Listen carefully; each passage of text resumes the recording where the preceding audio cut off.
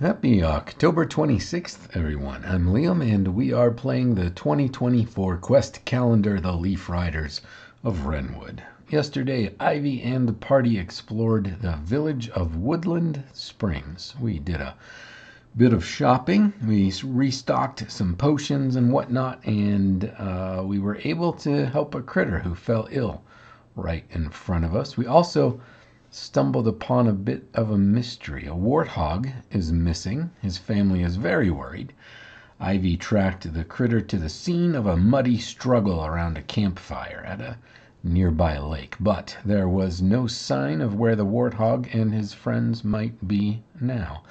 And that is where we left things. So let's see what adventure is on the calendar for us today.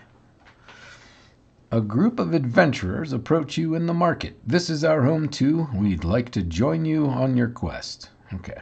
I'm pretty happy with our party right now. But let's see who we have here. A blood rager, an assassin, and a minstrel. Woodland Springs is feeling a little less quaint than I thought at first. We've got assassins and blood ragers walking around. What do they add here? These abilities that just require a suit are the ones I've decided to go for because they're the most likely to activate. And we've got the blood rager's intimidating. Ivy's already intimidating. The assassin is stealthy. We already have a party member who's stealthy. I think that's Vinny. And the minstrel is persuasive. Aha, there we don't have persuasion. Who do we have? We'd have to replace somebody as the thing.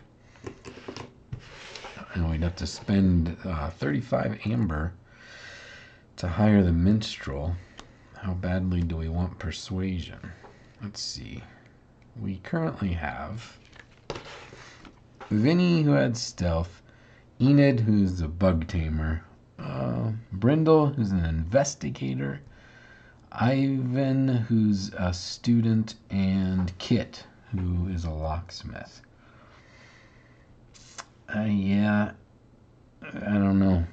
We'd just be trading one thing for another, and there's no way to know what we need the most going forward. So I'm inclined to save our money today. Unfortunately, I wish we could take more folks on. I guess that's that. What's on the back of this? It's probably just the rules for party members.